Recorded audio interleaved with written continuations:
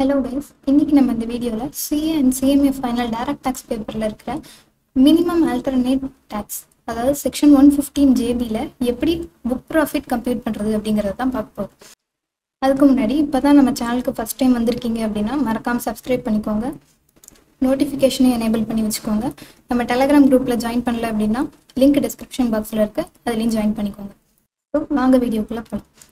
First இந்த minimum alternate tax அப்படிங்கிறது எதுக்காக கொண்டு வந்தாங்க அப்படின்னு பார்த்தோம்னா இன்கம் டேக்ஸ் ஆக்டில் இருக்கிற ப்ரொவிஷன்ஸே அட்வான்டேஜாக எடுத்துட்டு அவங்களோட டேக்ஸை கம்மியாக கட்டிட்டோ இல்லை டேக்ஸே கட்டாமையோ நிறையா கம்பெனிஸ் இருப்பாங்க. அந்த மாதிரி கம்பெனிஸ் எல்லாரையும் டேக்ஸ் கட்ட வைக்கணும் அப்படிங்கிறதுக்காக தான் இந்த மினிமம் ஆல்டர்னேட் டேக்ஸ் அப்படின்ற கான்செப்டை கொண்டு வந்திருக்காங்க. இந்த இன்கம் டேக்ஸ் ஆக்டோட ப்ரொவிஷன்ஸ் அப்படின்னா எக்ஸம்ஷன், டிடக்ஷன், டெப்ரிசியேஷன் இந்த மாதிரி ப்ரொவிஷன்ஸ்லாம் இருக்குல்ல, இதெல்லாம் அட்வான்டேஜாக எடுத்துட்டு அவங்களோட டேக்ஸ் லைபிலிட்டியை கம்மி பண்ணுவாங்க. ஃபார் எக்ஸாம்பிள் டெப்ரிசியேஷனே எடுத்துட்டோம்னா கம்ப்யூட்டருக்குலாம் நம்ம 40% டெப்ரிசியேஷன் கிளைம் பண்ணுவோம் ஐடி ஆக்ட் படி. பட் நம்ம ஆக்சுவலாக பார்த்தோம்னா புக்ஸில் அந்தளவுக்கு டெப்ரிசியேஷன் கிளைம் பண்ணியிருக்க மாட்டோம். இதனால என்ன ஆகும் அப்படின்னா கவர்மெண்ட்டோட டேக்ஸ் ரெவன்யூ கம்மியாகும். இந்த மாதிரி ஆகக்கூடாது அப்படிங்கிறதுக்காக மினிமம் ஆல்டர்னேட் டேக்ஸ் அப்படின்ற கான்செப்டை கொண்டு வராங்க. அதாவது ஆக்சுவலாக கையில் நிறையா ப்ராஃபிட் இருக்குது, ஷேர் ஹோல்டர்ஸ்க்கு டிவிடெண்ட்லாம் கொடுக்குறாங்க. பட் இந்த இன்கம் டேக்ஸ் ஆக்டோட ப்ரொவிஷனையே அட்வான்டேஜாக எடுத்துட்டு அவங்க டேக்ஸ் கட்டாமல் இருக்காங்க. அந்த மாதிரி கம்பெனிஸ் தான் ஜீரோ டேக்ஸ் கம்பெனிஸ். இவங்கள டேக்ஸ் கட்ட வைக்கிறது தான் இந்த செக்ஷனோட மெயின் அப்ஜெக்டிவ்.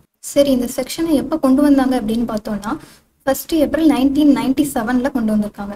இதுக்கு முன்னாடி அப்போ இந்த செக்ஷன் இல்லையா அப்படின்னு கேட்டிங்கன்னா முன்னாடி இருந்துச்சு, நடுவில் வித்ட்ரா பண்ணாங்க, இப்போ திரும்ப கொண்டு வந்திருக்காங்க. இப்போ திரும்ப கொண்டு வந்தது 1/4/1997 இந்த டேட்லேருந்து தான் எஃபெக்டிவாக கொண்டு வந்திருக்காங்க.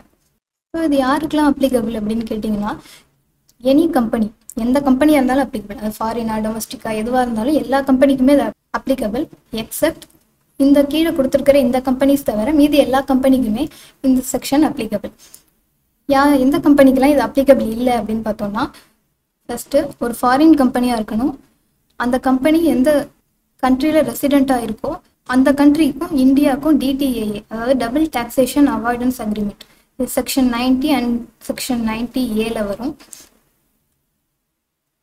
ஸோ அந்த மாதிரி DTAA இருக்கணும். பட் இந்தியாவில் பெர்மனன்ட் எஸ்டாப்ளிஷ்மெண்ட் இல்லை அப்படின்னு சொன்னால் அவங்களுக்கு இது அப்ளிகபிள் கிடையாது. நெக்ஸ்ட்டு DTAA இல்லை, பட் அந்த ஃபாரின் கம்பெனி இந்தியாவில் ரெஜிஸ்டர் பண்ணுறதுக்கு லைபிளும் கிடையாது, அவங்களுக்கும் இது அப்ளிகபிள் இல்லை. நெக்ஸ்ட்டு அந்த foreign company section 44BB, 44BBA, 44B, 44BBB இந்த செக்ஷனில் ஏதாவது ஒரு செக்ஷனுக்கு ஆப்ட் பண்ணியிருந்தாங்க அப்படின்னா அவங்களுக்கு இது அப்ளிகபிள் ஆகாது. அதுவும் இதுலேயும் ஒரு கண்டிஷன் இருக்குது. என்ன அப்படின்னா அவங்களோட டோட்டல் இன்கமில் இந்த PGBP இன்கம் மட்டும்தான் இருக்கும். அதாவது இந்த செக்ஷனில் இருக்கிற PGBP இன்கம் மட்டும்தான் அவங்களோட டோட்டல் இன்கமில் இருக்குது அப்படின்னா அவங்களுக்கு இது அப்ளிகபிள் ஆகாது. நெக்ஸ்ட்டு டொமஸ்டிக் கம்பெனியாக இருக்கணும். அவங்க 115BAA அண்ட் 115BAB இதில் ஏதாவது ஒரு செக்ஷனுக்கு ஆப்ட் பண்ணியிருக்காங்க அப்படின்னு சொன்னால் அவங்களுக்கும் இது not applicable. Next life insurance கம்பெனிக்கு not applicable. Also tonnage taxation scheme இந்த ஸ்கீமுக்கு ஆப்ட் பண்ணியிருந்தாங்க அப்படின்னாலும் அவங்களுக்கு நாட் அப்ளிகபிள். சரி, இப்போ இது அப்ளிகபிள் ஆகிற கம்பெனிஸ்க்கு என்ன டேக்ஸ் லயபிலிட்டி வரும் அப்படின்னு சொல்லி பார்த்தோம்னா ஒன்று 15% ஆஃப் புக் ப்ராஃபிட், இல்லைன்னா tax as per regular provisions which ever is higher, அதுதான் நமக்கு டேக்ஸ் லயபிலிட்டியாக வரும். ஒருவேளை இந்த அசசி IFSCயில் இருக்கிற ஒரு யூனிட்டாக இருந்தால் அவங்களுக்கு 15%க்கு பதிலாக 9% வரும். இப்போ இதில் புக் ப்ராஃபிட் அப்படின்னா என்ன அப்படின்னு பார்த்தோம்னா கம்பெனிஸ் ஆக்ட் சொல்லியிருக்கிற ஷெட்யூல் 3 படி profit and loss account prepare பண்ணி அதில் ப்ராஃபிட் வந்திருக்கும்ல, அந்த ப்ராஃபிட்டை எடுத்து அதில் இந்த செக்ஷனில் எக்ஸ்பிளனேஷன் 1 சில அட்ஜஸ்ட்மெண்ட் சொல்லியிருக்காங்க. அந்த அட்ஜஸ்ட்மெண்ட்டை பண்ணதுக்கப்புறம் வர அந்த புக் ப்ராஃபிட்டில் 15% தான் நம்ம டேக்ஸ் லைபிலிட்டிக்கு பார்க்க போகிறோம். ஸோ இந்த எக்ஸ்பிளனேஷன் 1 என்ன அட்ஜஸ்ட்மெண்ட்ஸ்லாம் சொல்லியிருக்காங்க அப்படின்றத பார்க்கலாம். ஃபஸ்ட்டு ப்ராஃபிட் அண்ட் லாஸ் ஸ்டேட்மெண்ட்டில் இருக்கிற ப்ராஃபிட் எடுத்துக்கணும்.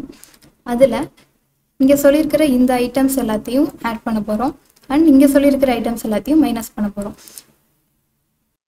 அண்ட் இதில் இன்னொரு விஷயமும் நல்லா நோட் பண்ணிக்கோங்க, இந்த எக்ஸ்பென்ஸ்லாம் ஆல்ரெடி P&L டெபிட் ஆகியிருந்தால் மட்டும்தான் நம்ம இங்கே ஆட் பேக் பண்ண போகிறோம். அண்ட் இங்கே இந்த இன்கம்லாம் P&Lக்கு கிரெடிட் பண்ணியிருந்தோன்னா தான் இங்கே ரெடியூஸ் பண்ண போகிறோம். இப்போ இதில் சொல்லியிருக்கிறது எல்லாமே ஒரு எக்ஸாஸ்டிவ் லிஸ்ட். இதை தாண்டி நம்ம வேறு எந்த அட்ஜஸ்ட்மெண்ட்டும் பண்ண தேவையில்லை. அவங்க இதில் என்னெல்லாம் கொடுத்துருக்காங்களோ அதை மட்டும் அட்ஜஸ்ட் பண்ணிட்டோம் அப்படின்னு சொன்னால் நமக்கு புக் ப்ராஃபிட் கிடச்சிரும். ஃபர்ஸ்ட் அட்ஜஸ்ட்மெண்ட் என்ன அப்படின்னு பார்த்தோம்னா, எக்ஸம்ஷன் அண்டர் செக்ஷன் 10, 11 and 12. அதாவது இன்கம் எக்ஸம்ட் அண்டர் செக்ஷன் 10, 11, 12 இந்த 3 செக்ஷனில் என்னென்ன இன்கம்லாம் எக்ஸம்ட் ஆகிருக்கோ அந்த இன்கம் எல்லாத்தையும் நம்ம ப்ராஃபிட்லேருந்து மைனஸ் பண்ணிக்கலாம்.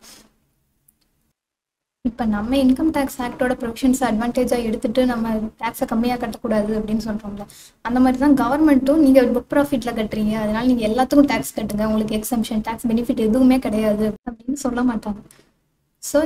ஸோ இன்கம் டேக்ஸ் ஆக்ட் படி நமக்கு செக்ஷன் 10, 11, 12 என்ன எக்ஸம்ஷன் கிடச்சிருக்குமோ அந்த இன்கம்மை நீங்கள் ப்ராஃபிட்லேருந்து மைனஸ் பண்ணிக்கோங்க, அதுக்கு நீங்கள் டேக்ஸ் கட்ட வேண்டாம் அப்படின்னு சொல்லி கவர்மெண்ட் இதை டிடக்ட் பண்ணுறதுக்கு அலோவ் பண்ணுறாங்க. ஸோ இந்த இன்கம்மை நம்ம ப்ராஃபிட்லேருந்து மைனஸ் பண்ணிட்டோம். இப்போ இதுக்கு ரிலேட்டடாக என்ன எக்ஸ்பென்ஸ் பண்ணுவோமோ அதை நம்ம profit and loss account debit சைடில் போட்டிருப்போம். அப்போ இந்த இன்கமையே நம்ம எக்ஸம்ட் அப்படின்னு சொல்லி மைனஸ் பண்ணிட்டோங்கும் போது அதோட எக்ஸ்பென்ஸ் மட்டும் நம்ம கிளைம் பண்ண முடியாது. அதனால இதை நம்ம ஆட் பண்ணிடுறோம். ஸோ இது இப்படி கூட யோசிச்சு பார்க்கலாம், இதோட நெட் எஃபெக்ட் என்னவா இருக்கும். நம்ம இந்த இன்கம்மை மைனஸ் பண்ணிட்டோம், எக்ஸ்பென்ஸை ஆட் பண்ணிட்டோம். அப்போ இதுக்கு நெட்டாக இதில் எவ்வளோ ப்ராஃபிட் வந்ததோ அதை நம்ம ஸ்டேட்மெண்ட் ஆஃப் ப்ராஃபிட் அண்ட் லாஸில் இருந்த ப்ராஃபிட்லேருந்து மைனஸ் பண்ணிட்டோம்.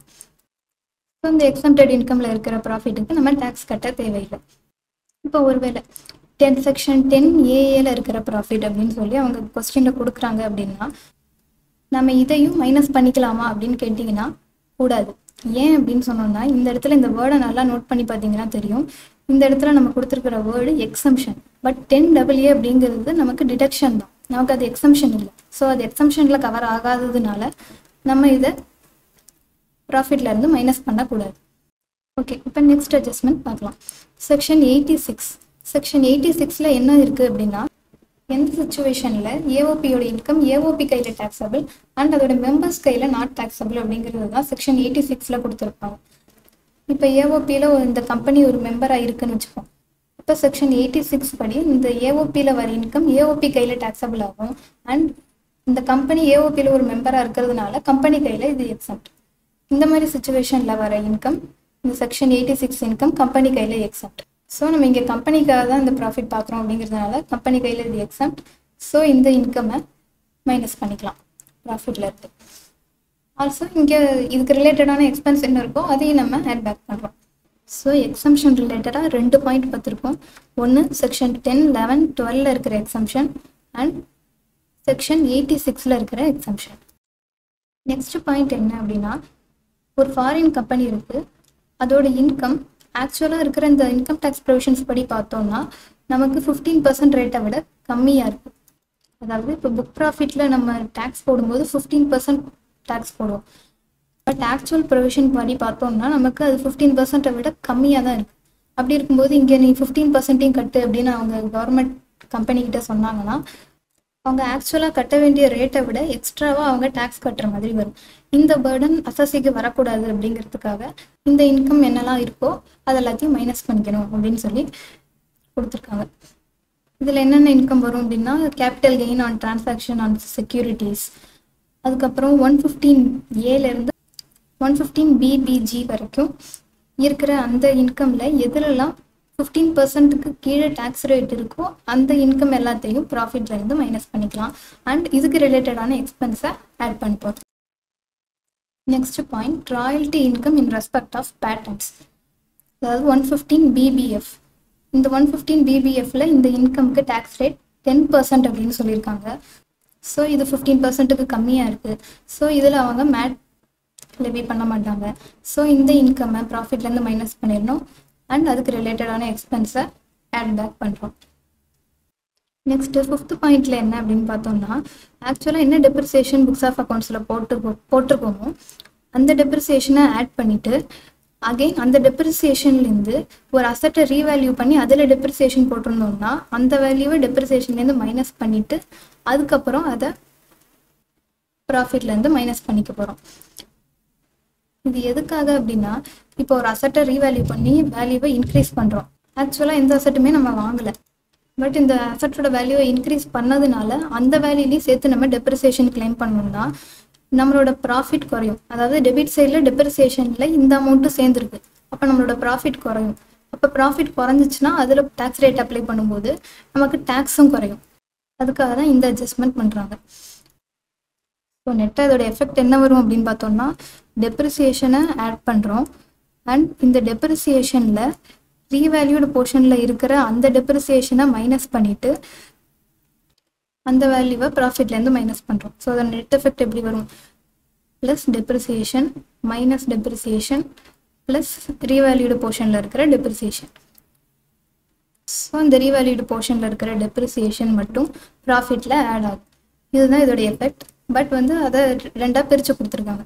டெப்ரிசியேஷனை ஆட் பண்ணிக்கணும். அண்ட் அகெயின் அந்த டெப்ரிசியேஷனில் ரீவேல்யூடு போர்ஷனை மைனஸ் பண்ணிவிட்டு அந்த வேல்யூவை ப்ராஃபிட்லேருந்து மைனஸ் பண்ணுறோம். ஸோ இதுதான் பாயிண்ட் நம்பர் 5ல் சொல்கிறோம்.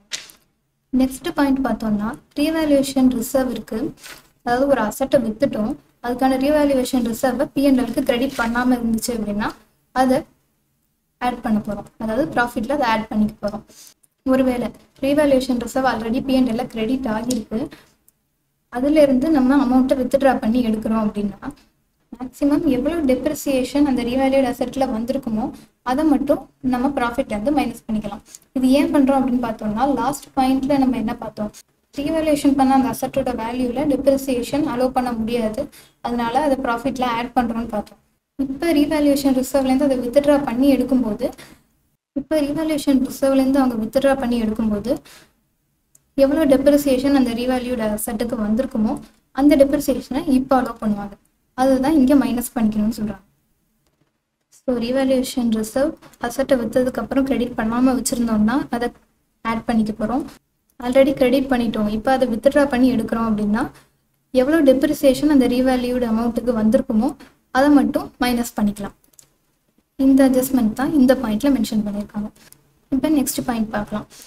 இந்த பாயிண்டில் என்ன சொல்லியிருக்காங்க அப்படின்னா, இப்போ ஒரு அமௌண்ட்டை நம்ம ரிசர்வுக்கு ட்ரான்ஸ்ஃபர் பண்ணுறோம், அதை நம்ம P&Lல டெபிட் சைட் போட்டிருப்போம். பட் ஆக்சுவலாக நமக்கு அதில் எந்த ஒரு எக்ஸ்பென்ஸுமே இல்லை, ஜஸ்ட்டு ரிசர்வ் அப்படின்னு சொல்லி நம்ம அதை ஒதுக்கி வச்சுருக்கோம், அவ்வளோதான். அப்படி இருக்கும்போது இதை நம்ம டிடக்ஷனாலாம் கிளைம் பண்ண முடியாது. ஸோ நம்ம டெபிட் சைட் போட்டிருந்தோம் அப்படின்னா அது ப்ராஃபிட்லேருந்து மைனஸ் ஆகிருக்கும். ஸோ அதை அகெயின் ஆட் பண்ணிடுறோம் ப்ராஃபிட்டில். இப்போ ரிசர்வ்லேருந்து ஒரு அமௌண்ட்டை வித்ட்ரா பண்ணுறாங்க அப்படின்னா, அதாவது அந்த ரிசர்வ் ஆன் ஆர் ஆஃப்டர் 1/4/1997 அப்புறமா நம்ம க்ரியேட் பண்ணியிருக்கணும். அந்த ரிசர்வ்லேருந்து அமௌண்ட்டை வித்ட்ரா பண்ணுறோன்னா அந்த அமௌண்ட்டை நம்ம மைனஸ் பண்ணிக்கலாம். இது ஏன் பர்டிகுலராக அந்த 1/4/1997 அப்புறம் க்ரியேட் பண்ண ரிசர்வ்னு சொல்கிறாங்க அப்படின்னா, ஏன்னா அந்த டேட்லேருந்து தான் நமக்கு இந்த 115 GB எஃபெக்டிவாக வந்துச்சு. ஸோ அதுக்கப்புறம் க்ரியேட் பண்ண ரிசர்வ்லேருந்து அமௌண்ட்டை வித்ட்ரா பண்ணோம்னா அதை நம்ம மைனஸ் பண்ணிக்கலாம். இதில் இன்னொரு விஷயமும் இருக்குது. என்ன அப்படின்னா, ஆல்ரெடி நம்ம எப்போ இந்த ரிசர்வை க்ரியேட் பண்ணோமோ அந்த வருஷம் இந்த புக் ப்ராஃபிட்டில் இந்த அமௌண்ட்டை ஆட் பண்ணியிருந்தோம்னா இப்போ நம்ம மைனஸ் பண்ணிக்கலாம். டெஃபர்ட் டேக்ஸ் அப்படின்னா P&Lல ஒரு ப்ராஃபிட் வந்திருக்கும், அதில் டேக்ஸ் பார்த்தோம்னா அது ஒரு அமௌண்ட் வரும். பட் நம்ம ஆக்சுவலாக கட்டின அமௌண்ட் வேறு ஒரு அமௌண்ட்டாக இருக்கும். அப்படி இருக்கும்போது நம்ம டெஃபர்ட் டேக்ஸ் அசெட் இல்லைன்னா டெஃபர்ட் டேக்ஸ் லயபிலிட்டி அப்படின்னு சொல்லி புக்ஸில் போட்டிருப்போம். இந்த டெஃபர்ட் டேக்ஸ் டெபிட் சைடில் போட்டிருந்தோம்னா அதை ஆட் பண்ணிடுறோம். அண்ட் ஒருவேளை கிரெடிட் சைடில் டெஃபர்ட் டேக்ஸ் போட்டிருந்தோம்னா அதை மைனஸ் பண்ணிக்க போகிறோம். நெக்ஸ்ட் பாயிண்ட்ல என்ன இருக்குது அப்படின்னு பார்த்தோம்னா, செக்ஷன் 47(17). இந்த செக்ஷன் எப்போ வரும் அப்படின்னா, இந்த கம்பெனி இருக்காங்கல்ல, இந்த கம்பெனி அவங்களோட ஸ்பெஷல் பர்பஸ் வெஹிக்கிளில் இருக்கிற ஷேரை பிஸ்னஸ் ட்ரஸ்ட்டுக்கு ட்ரான்ஸ்ஃபர் பண்ணுவாங்க. அதாவது இந்த அசசி ஸ்பெஷல் பர்பஸ் வெஹிக்கிள் வச்சிருக்கிற ஷேரை பிஸ்னஸ் ட்ரஸ்ட்டு கிட்ட கொடுத்துட்டு அதுக்கு பதிலாக பிஸ்னஸ் ட்ரஸ்ட்டோட யூனிட்டை வாங்கிப்பாங்க. ஸோ ஷேரை ட்ரான்ஸ்ஃபர் பண்ணுறாங்க, யூனிட்ஸை வாங்கிக்கிறாங்க. இதில் அசசிக்கு ஆக்சுவல் கெயினோ லாஸோ வரத்துக்கு சான்ஸ் இல்லை. But notional loss R notional gain வரலாம். இப்போ ஒருவேளை நோஷனல் லாஸ் வந்திருக்கு, அதை நம்ம P&Lல டெபிட் சைட் போட்டிருக்கோம் அப்படின்னா அதை ஆட் பண்ணுறோம். இது ஒருவேளை நோஷனல் கெயின் வந்திருக்கு, அது P&Lல கிரெடிட் சைட் போட்டிருக்கோம் அப்படின்னா இப்போ அதை மைனஸ் பண்ணுறோம். நெக்ஸ்ட் பாயிண்ட்டும் இதுக்கு ரிலேட்டடான பாயிண்ட் தான். இதில் என்ன சொல்கிறாங்கன்னா, இப்போ ஷேரை கொடுத்துட்டு பதிலாக பிஸ்னஸ் ட்ரஸ்ட்டோட யூனிட்டை வாங்கிக்கிட்டாங்கன்னு சொன்னோம். இப்போ இந்த யூனிட்டை சேல் பண்ணுறாங்க. இப்போ அங்கே இந்த யூனிட்டை சேல் பண்ணும்போது ஆக்சுவலாக ஏதாவது கெயின் வந்துச்சுன்னா அது டேக்ஸபிள். ஸோ அதை ஆட் பண்ணிக்க போகிறோம். அண்ட் ஆக்சுவலாக லாஸ் வந்துச்சுன்னா அதை மைனஸ் பண்ணிக்கலாம். ஸோ இப்போ வரைக்கும் பார்த்தா இந்த 10 பாயிண்ட்ஸுமே இன்க்ரீஸ் பண்ண வேண்டியது ரெடியூஸ் பண்ண வேண்டியது ரெண்டுலேயும் காமனாக இருக்கிறதா பார்த்துட்டு வந்தோம். இப்போ இண்டிவிஜுவலாக கொடுத்துருக்கிற பாயிண்ட்ஸையும் பார்க்கலாம்.